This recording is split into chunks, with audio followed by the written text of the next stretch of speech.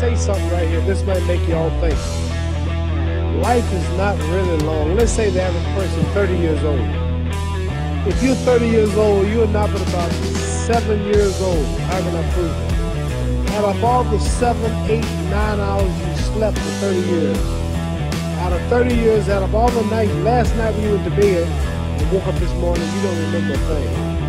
You've been unconscious for about 8 years. If you're 30 years old, you slept about 8 years. Okay. How much traveling have you done in 30 years? The television station to home, to another country, to another city, to school, to church. You've probably traveled 2 years your life and spent just getting back and forth to where you're going. So there's 8 years of sleeping, 2 years of traveling, there's 30 years out of your life before you accomplish anything. How long do you sit in school? In America, we stay in school from the 1st grade to 12th grade. Same here? 6 hours a day. 6 hours a day for 12 years, break it down, you sat in the classroom for 3 years without leaving. Okay, 2 years of traveling, 8 years of sleeping, 3 years of school. How many movies have you went to? How many wrestling matches? How much entertainment? How many movie theaters, live plays, baseball games? Probably 2 years of entertainment.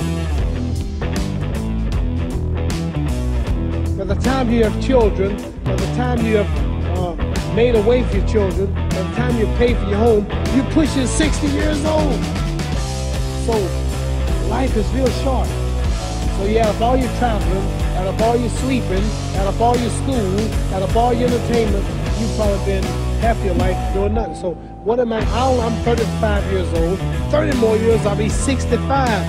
We don't have no more influence. We can't do nothing much at 65. My wife will tell you that. So what I'm saying, when you're 65, ain't too much more to do.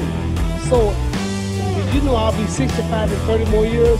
In those 30 years, I have to sleep 9 years. I don't have 30 years of daylight. I have to travel back to America, take 6, 7 hours. All my traveling, probably 4 years of traveling in the next 30 years. About 9 years of sleeping. Television, movies, entertainment, about 3 years of entertainment. Out of 30 years, I might have about 16 years to be productive. So it's how we can all break individual lives down.